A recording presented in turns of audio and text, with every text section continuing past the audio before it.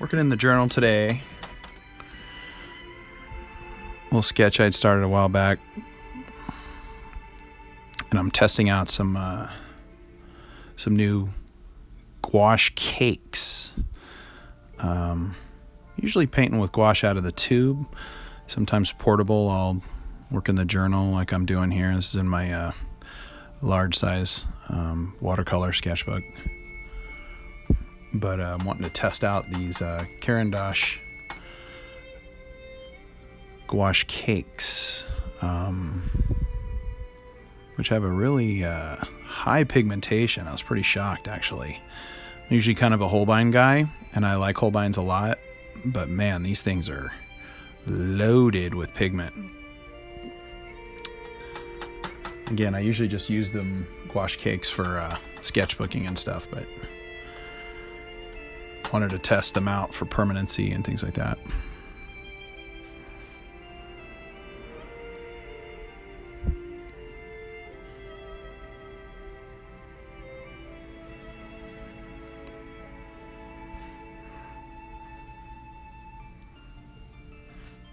Also kind of using my shorter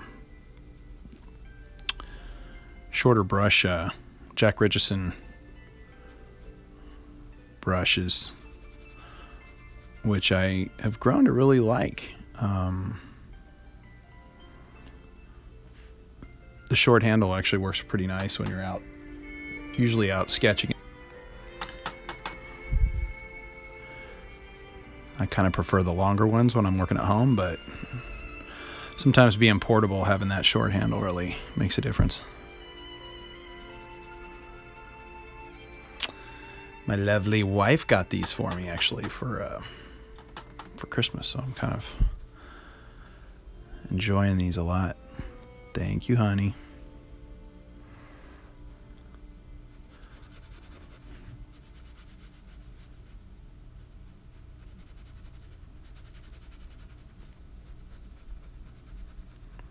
Not real sure what I'm going to do color-wise here. I'm sort of messing around a little bit, so I'm trying a little bit of experimentation with this color. I'm not real sure what I want to do. I definitely want good lighting in here, so I'm picturing some sort of gradient will definitely be working in the background.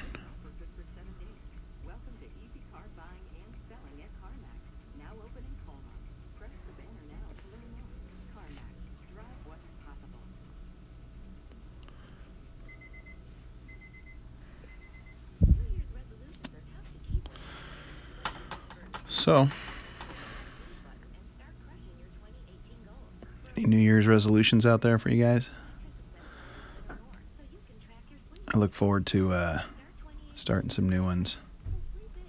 A few things I want to work on. I want to get back to a little bit more plein air stuff this year.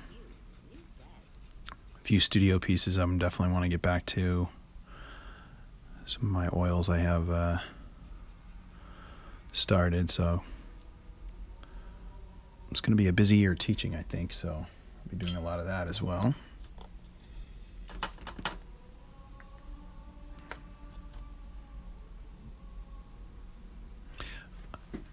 This sketchbook actually is a moleskin heavyweight watercolor sketchbook, oversized. So I think it's 140 pound.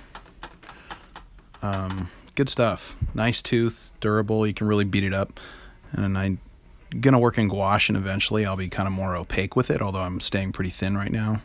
Also, working with gouache, I tend to use more flats versus like rounds as far as brushes go. But I'm gonna probably build up with it and get more opaque. So I definitely need a surface that's gonna be able to get beat up a little bit.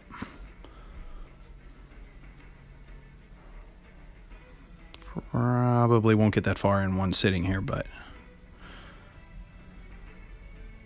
I'll check back in, post some progress as we go.